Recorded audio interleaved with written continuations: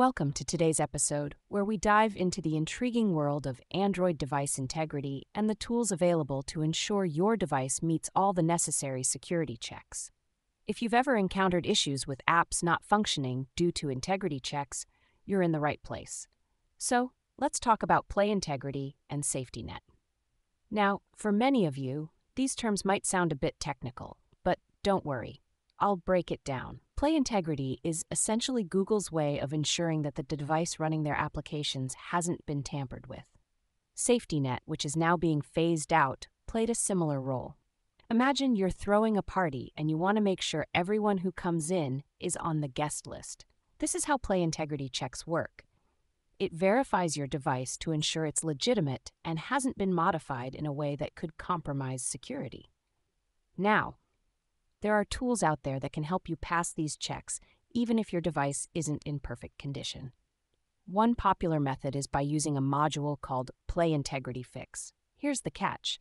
It's not designed to hide root access or bypass security checks on other apps. Instead, it focuses on making sure your device presents itself as valid when these integrity tests take place. To use this module, you first need to be rooted and set up with Zygisk. You have three main configurations to choose from, whether it's Magisk or kernel SU, which might sound complicated, but think of it as picking the right tool for a job. After setting it up, you reboot your device. Exciting, right? Now, once you're up and running, you'll want to check the results of your integrity tests using apps like PlayIntegrity Check or SafetyNet Checker. It's a bit like checking your grades after studying hard. You want to see if everything you've done has paid off. However, if you run into errors, don't panic.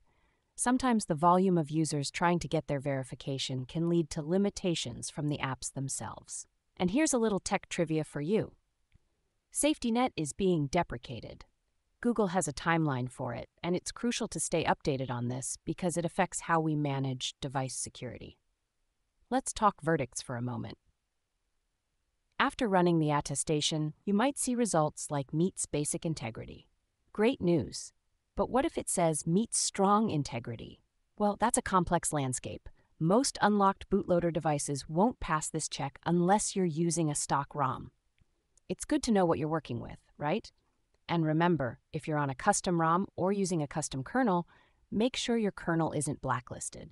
A quick command in your terminal can help you here. Before we wrap up, I'll leave you with a thought-provoking question. How secure do you feel with your device in a world where technology is ever evolving? So as a quick recap, today we've explored the importance of PlayIntegrity and SafetyNet, tools to navigate these challenges, and ways to ensure your Android device passes integrity checks. Thanks for tuning in. If you found this episode helpful, be sure to check out the additional resources linked in the description.